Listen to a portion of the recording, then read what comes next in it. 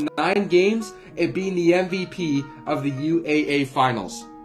Edwards' incredible summer influenced him to reclassify to the class of 2019. In his junior year, Edwards averaged 25 and 9, which helped him become the number 2 player in the country according to 247 Sports, ultimately making it to the state championship but lost. Edwards became a hot commodity to premier basketball programs such as Kentucky, North Carolina, and Kansas. He ultimately decided to commit to the University of Georgia to stay close to his family and watch his nephew, which is his sister's son, grow up. Edwards became Georgia's biggest recruit since Dominique Wilkins.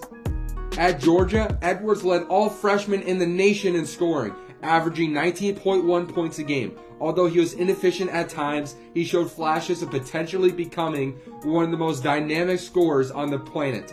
His coach Tom Crean, who coached Dwayne Wade and Victor Oladipo, said he's never had a player like Anthony Edwards. He impressed Tom Crean with his work ethic, as he often would stay after games to continue working on his craft.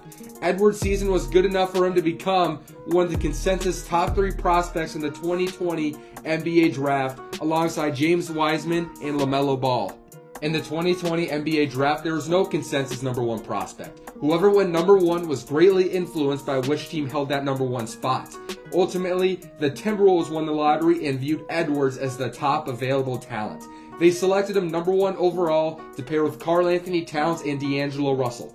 The rest of Edwards' story is going to be greatly impacted by how he performs in his rookie season and beyond. Thank you guys so much for watching this video. How good do you think Anthony Edwards is going to be? Is he a future superstar, all-star, starter, or will he be a bust? Let us know in the comments down below.